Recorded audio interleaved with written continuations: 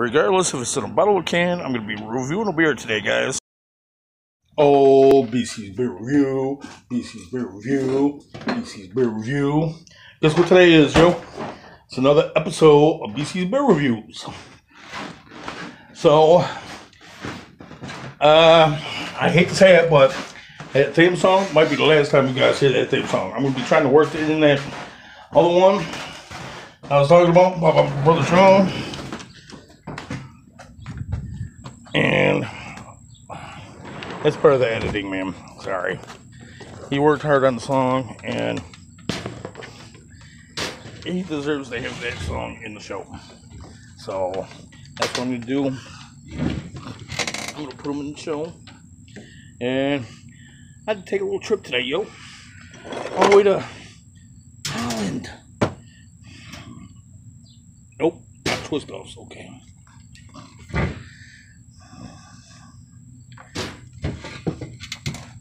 So, well, this is another Aldi's brand version beer that I got, and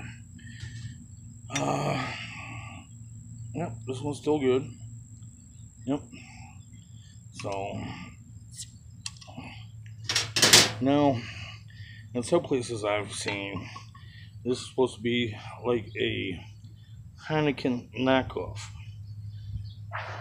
but we get to see if that's actually true. Okay. Now,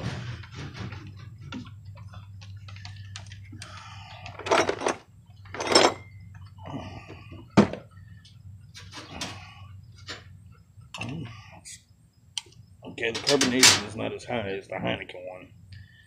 So, this is kind of a medium-low carbonation. And so, as you can see, not much carbonation on there like the Heineken, if you can tell. So, not much head either. Kind of dissipated. So, let's see here. This one is a 5.0. And it's a Swin Skull Family Brewing Netherlands. Okay. And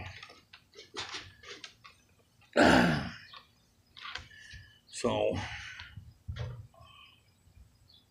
this is from Holland, so that's where it's from. Well, let's get the taste of it. Yeah, that's pretty low carbonation. I mean, low carbonation, almost like an ale.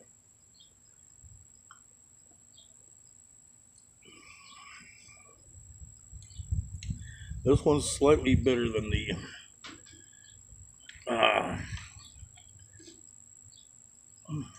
Heineken one, and that's just fine. So, it's kind of blonde though, kind of blah, and I really couldn't find much else on it other than these guys have been operating for about 175 years. So, other than that, I mean, there's really not much to this beer other than it's sold at Aldi's. I don't know where else I got it, but that's where I picked it up at. So, if I had to give this one, I would have to probably get a 5.5, a 5.5 rating. So, yeah.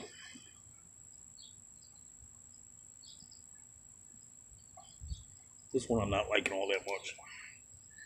It's kind of, So, well, that's another episode in the vault done. And I'll have another one later on. And like I've said, the next BC's Beer Reviews, I'm going to change the theme song on that one. So, I'm going to use Sean's music that he made for me. So I do appreciate you, Sean, for making that theme song for me. In a way, I'm sorry for taking so long to put it into the show, but I'm learning this slowly as I go.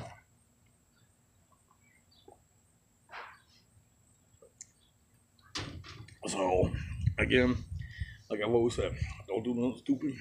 Drink responsibly. And I'll see you. Peace out, brother man. Peace out, sister girl. And I'll see you next time on the BC's Beer Reviews.